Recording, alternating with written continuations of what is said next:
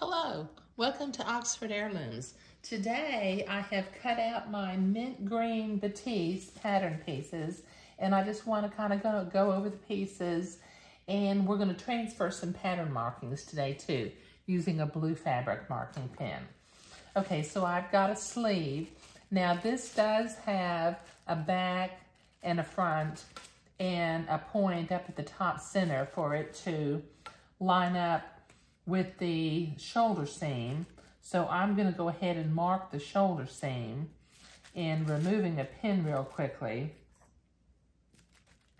I'm going to write the word back on the left side of one and on the right side of another, because I'll need to make sure that I make mirror image sleeves to go into this pattern. You put my pin back in there. Okay, so I can set that piece aside. So I've got two sleeves. I've also got one front yoke that was cut on the fold. I don't need to do any pattern markings on that.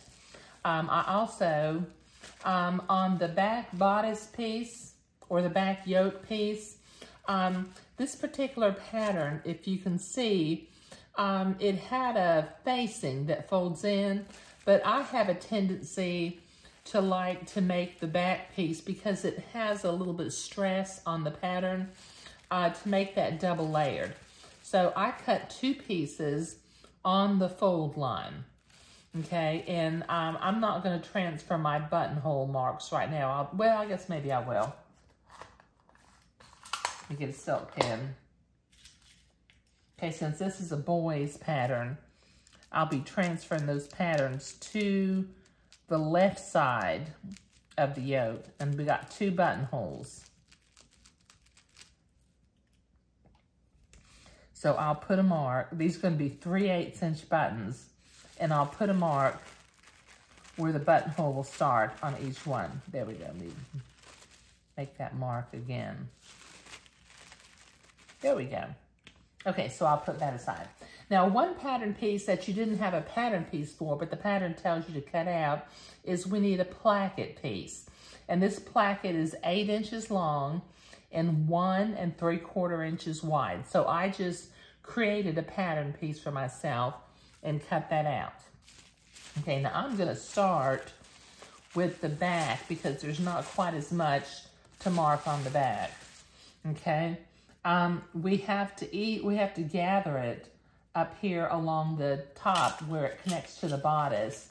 But down here at the bottom, at the crotch, we have to make some inverted box pleats. So I need to make some marks on my pattern piece where those inverted box pleats need to go to. So they're going to mark from there, go to the center, and go to the center there. Let me see if that went through. That, mark it again. Okay. So I can set that piece aside. Okay, so I'm going to go ahead and mark the crotch on the bottom, the inverted box pleats again.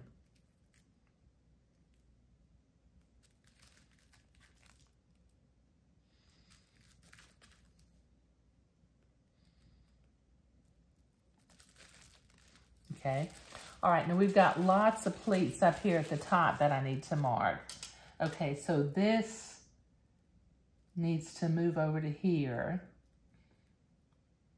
This pleat needs to be folded over to here.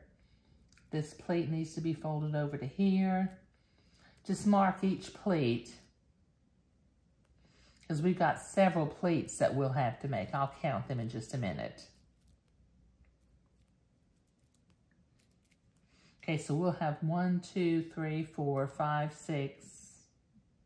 1, 2, 3, 4, 5, 6, 8 pleats. Okay? All right, so that gets all of our pattern markings. So in the next video, we will start to create the bodice piece so that we can attach the collar. Okay, but marking the pattern pieces and transferring the pattern markings were what we were doing today. Thank you.